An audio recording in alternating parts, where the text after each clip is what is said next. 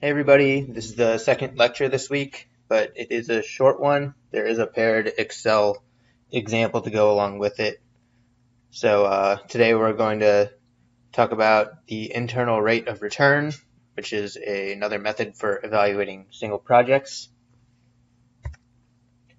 Finding the internal rate of return is going to answer the question, what does the discount rate need to be for this project to be profitable or for us to move forward with this project? So you are solving for the discount rate at which the project is valued at 0, which is when the expenses are equal to the revenue. So present worth of the project equals 0. That means the sum of the total revenue, which is over here, and the sum of the total expenses are equal. The method for solving this is going to be testing a bunch of different discount rates and finding the point at which the net present value changes from positive to negative. So what you can do is make a function and plot the net present value for each discount rate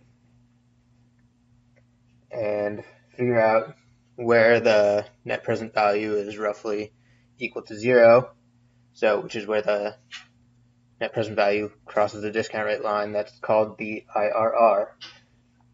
So the project will be economically justified if the discount rate ends up being less than the internal rate of return, while it will not be economically justified if the discount rate is higher than the internal rate of return.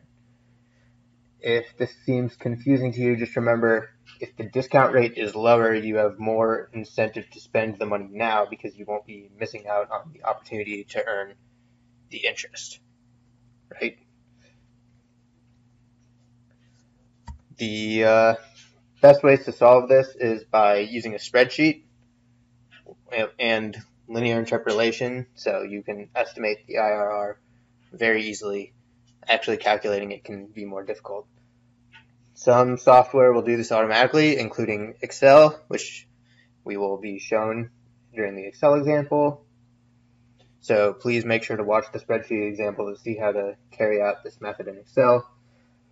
Thanks for watching. Also, don't forget to watch the other lecture this week on project evaluation using the net present value method.